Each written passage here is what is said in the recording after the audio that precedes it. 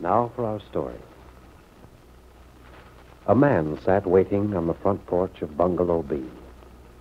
As he pulled on a cigar, the glowing ember revealed for a moment the heavy, scowling countenance of Ben Calvert. It was 9 o'clock.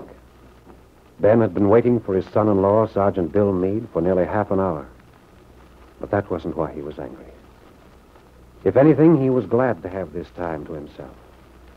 For Ben shrewdly realized that anger wouldn't get him any place with Bill. It wouldn't get him the information he wanted. No, he'd have to use a different tactic. And Mr. Calvert thought he knew just which one would be the most effective.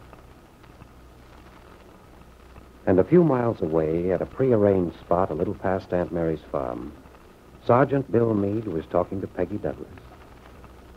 After a long silence, the two young people told each other goodbye. Refusing his offer of a ride, Peggy started back towards the farm. And, getting into his wife's car, Bill drove on to Wakefield. Bill reassured himself that he hadn't been wrong to tell Peggy what he had. Everything was going to work out now. Everything was going to be all right. Driving into the Wakefield Auto Court, Bill pulled into the shed that was built onto Bungalow B. Then walked towards the front of the house. Well, hello, Bill. Oh, Mr. Calvert. I've been waiting for you. Why? What's the matter? I just wanted to have a little talk with you. Got some time, or are you going someplace? No, I'm not going anyplace. Come on in. Thanks. Sit down, Mr. Calvert. Thank you. You sound like you have a cold. Oh, it's nothing. Mm-hmm. How about some coffee? Not for me. Okay. Won't you sit down? Oh, yes. Thanks. The last time we talked, you and I, we got into a little argument. But that was really caused by my concern for Kit. After all, I'm her father. I want to see her happy. And you don't think she is that it? I don't know what to think. Bill, what goes on? I beg your pardon? Today I sent Miss Ward by here to locate Kit for me, and she came back with a letter. Is Kit angry with me? Why, no, Mr. Calvert. And then why on earth did she have you drive her over to Stanton to take the train? Why didn't she even tell me goodbye? Well, as I believe she told you in that note, she knew you didn't approve of her taking this trip. Seems very odd to me that you'd be willing for Kit to leave you and for such an indefinite period. She wanted to go to California. And you wanted her to go? It seemed best under the circumstances. I see. And just what were the circumstances? I'm sorry, Mr. Calvert, but I can't discuss it. Now, this is Kit's affair and mine, and I don't see what Well, it's business become mine, too. It's become mine when Lefty Larkin walked into my office this morning and told me to keep you away from Peggy Douglas. What did you say? You heard me. If you have no feeling for protecting your wife, I have. I'm not going to have Kit hurt. She isn't going to be hurt, Mr. Calvert. Well, what do you call it? With you running around with your former girlfriend. I'm not running around. You mean Larkin wasn't telling me the truth?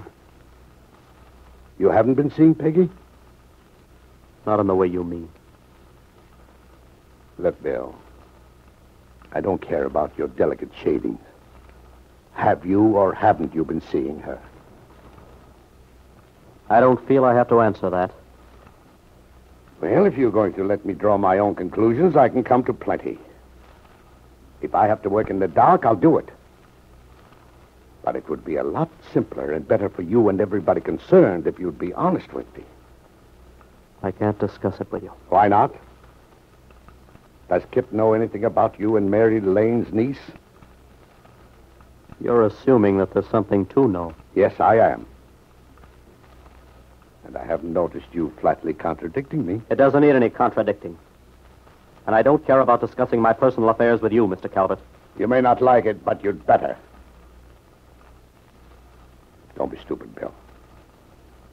What you don't realize is that I can be tolerant and helpful if I'm let in on the ground floor.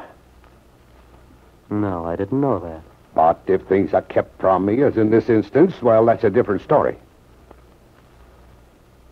I'm beginning to think I had the wrong idea of your character, Bill. When you and Kit were first married, the way you insisted that she live here instead of at my house, where she'd be more comfortable, the way you wouldn't let her use any of her own money, I thought that was because you were a proud, idealistic sort of chap. I had you pegged as a pretty conventional fellow. But now, suddenly, out of the blue, Kit goes on this extended vacation, and you start hanging around the Lane farm. Yeah. I think I'll have to reverse my conception.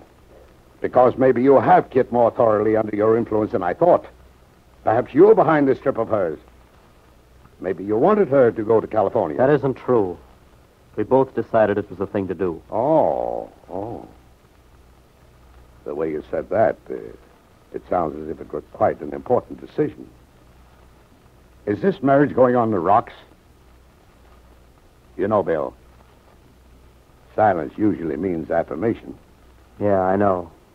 But that isn't necessarily true in this case. Now, look, Mr. Calvert, you're wasting your time. I've told you before I don't... know. Yeah, I know. You won't talk about it. No, that isn't it. I can't at the present time. That sounds rather suspicious. Well, I've certainly come to one conclusion. Kit hasn't gone out west for a vacation. You seem to figure that I have some kind of deal on, Mr. Calvert. Now, you've talked to Kit. I know I've talked to her, and I got no place. She's hiding something, too. But it's very likely because her pride won't permit her to tell me. Well, I have my pride, too. And I'm certainly not going to give Wakefield a chance to talk. Bill, what's Kit's address? I can't give it to you. What do you mean? If Kit wants you to know where she's staying, she'll let you know. Mr. Calvert, you're imagining a lot of things. All Kit wants is to be let alone for a while, to get away and Oh, she doesn't want me to know where she's staying, eh? Maybe it's because she isn't where she's supposed to be. Oh, that's ridiculous. Is it?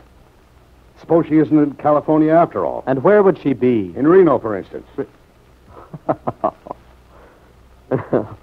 Oh, I can assure you she's not. All right. Then suppose you give the lie to the talk that's going around town by getting Kit back here. And by not seeing Peggy Douglas anymore. I think this meddling of yours has gone far enough.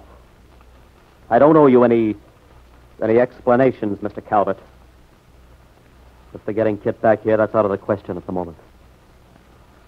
Believe me, you've got the wrong slant on everything. Have I? Yes. Now, you'll just have to accept the fact that Kit's gone to California for her own reasons because she wants to. But we both thought it was a good idea. I guess I have to accept that explanation for the time being. It seems quite an important issue that Kit stay out west.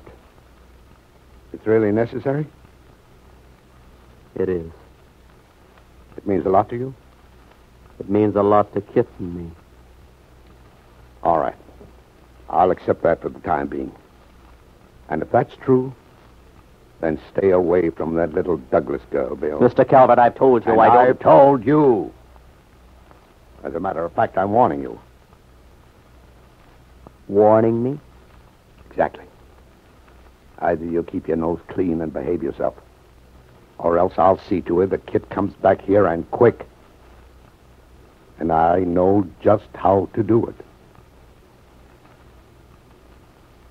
Whether through intuition or by pure accident, Ben Calvert has hit upon the one thing that leaves Bill Meade with no alternative. For Kit's sake, he has to do anything to prevent her father from forcing her to return home. If only you could tell your father-in-law the truth, Bill. If you could tell him that Kit has gone out west to have a child. With Ben Calvert's feeling for public opinion, his knowledge of the expected baby's heredity, he wouldn't be so eager to have his daughter in Wakefield.